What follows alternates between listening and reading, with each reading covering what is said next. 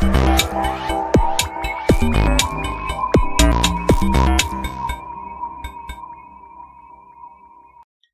everyone, welcome to this psychology lecture series. In this video, we are going to talk about paradigms of Western psychology. Paradigm is a distinct set of concepts or thought patterns including theories, research methods, postulates and standards that are commonly accepted by members of a discipline or group.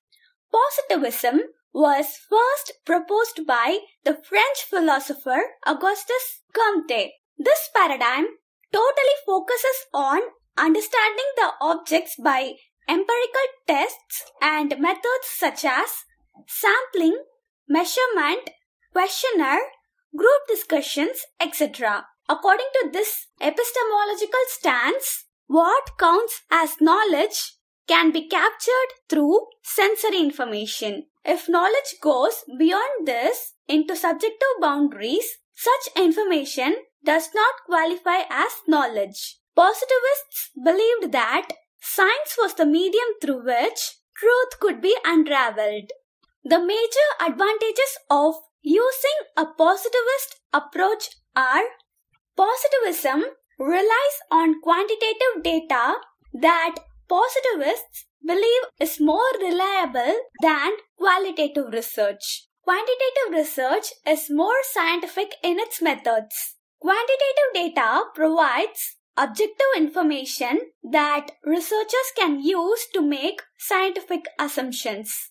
Positivism follows a well-defined structure during studies and discussions. Positivists believe that since there are a set of laws and rules followed, there will be minimum room for error. Some of the disadvantages of positivism are: positivism encourages researchers to disregard human emotion and behavior. However, human behavior naturally comes with emotional responses.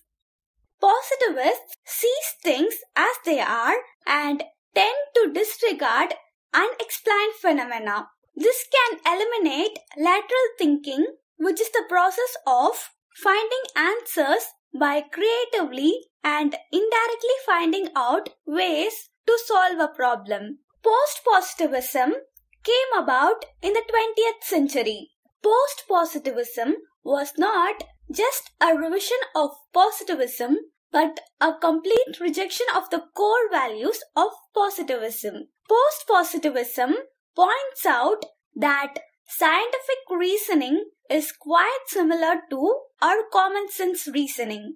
The only difference is that a scientist would use a procedure in order to arrive at conclusions, unlike a layperson. Post-positivists point out that our observation cannot always be relied upon, as they can also be subjected to error. This is why post-positivists are considered as critical realists. They are critical of the reality that they study. Since they are critical of reality, post-positivists do not rely on a single method of scientific inquiry. These can only be avoided if a number of methods are used. This is referred to as triangulation. Karl Popper was a notable post-positivist. Positivism and post-positivism can be considered as philosophy used in science for scientific inquiry and could be considered independent to each other. Critical perspective in research has its origins in critical theory attributed to George Hegel and Karl Marx, and critical pedagogy attributed to Paulo Freire. These important people focused on eliminating injustice in society and addressed inequalities and power differentials. Horkheimer, one of the founders of the critical theory, suggests that criteria for an adequate critical theory. They are: it must be explanatory about what is wrong with current social reality, it must identify the action to change it, and it must provide both clear norms for criticism and transformation. Critical researchers use qualitative, quantitative, or mixed methods. However, it is mostly seen that critical research is more inclined towards qualitative research designs. The three typical tools of critical research are ideology critique, critical action research, and critical discourse analysis. Ideology critique is a way of critiquing the ideology of the powerful group who use particular values and practices to exercise their power and get over the suppressed classes. An ideology is an organized collection of ideas. Critical action research is another tool to uncover the unjust and unfair practices and ideologies prevalent in society and achieve the target of a balanced and just society. It gives power to those who are operating in context of school, curriculum, etc. Critical discourse analysis is another tool used by researchers under the critical paradigm. Van Dyck defined CDA as type of discourse analytical research that primarily studies the way social power abuse, dominance, and inequality are enacted, reproduced, and resisted by the text and talk in the social and political context. The theory of social constructionism states that meaning and knowledge are socially created.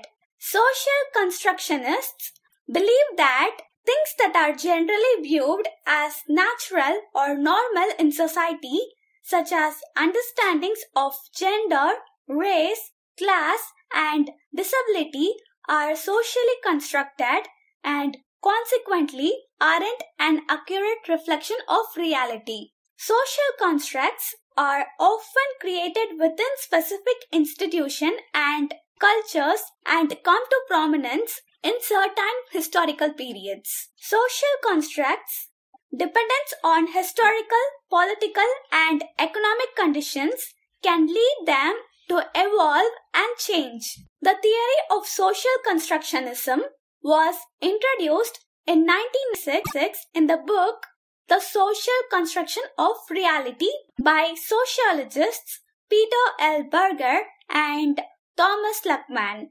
Berger and Luckman's ideas were inspired by a number of thinkers including Karl Marx, Emil Durkheim, and George Herbert Mead. Some scholars believe that by asserting that knowledge is socially constructed and not the result of observations of reality, social constructionism is anti-realist. Existential phenomenology is a philosophical development from the phenomenology seen in the work of Heidegger, where we try to achieve immediate and direct apprehension of phenomenon. Existential phenomenology deals with our reaction to understanding of phenomenon. It deepens our understanding of the experiences and perspectives of others through its focus upon the meanings that we make in our lives and the choices that are reflected in our understandings and actions. It seeks to develop an in-depth understanding of human existence. This approach is inspired by the philosophical tradition developed by thinkers such as Buber, Kierkegaard, Nietzsche, Heidegger, Gadamer, de Beauvoir, Sartre, Marcel, Merleau-Ponty, and Levinas. The core belief of existentialism is design, that is, being in the world refers exclusively to human reality in contrast to non-human reality.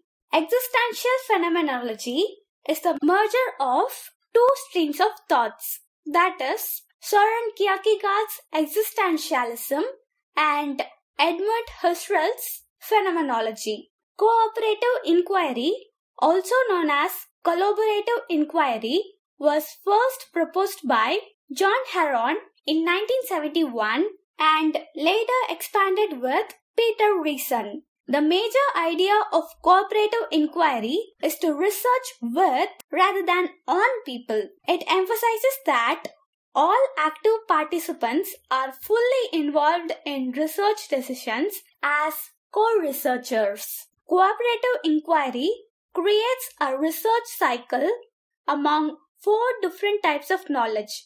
They are propositional knowing, practical knowing, experimental knowing, and presentational knowing. The research process iterates these 4 stages at each cycle. The first phase in cooperative inquiry brings a group of people together who have common interest. In the second phase, the agreed upon actions are applied in the everyday life and work of people. In the third phase, the co-researchers become fully immersed in their experience. In the fourth phase, the co-researchers reassemble to consider their original questions in the light of their experience. In the next video, let's talk about paradigmatic controversies. I hope you like these videos. Please share these videos with everyone who is preparing for this exam. Thank you.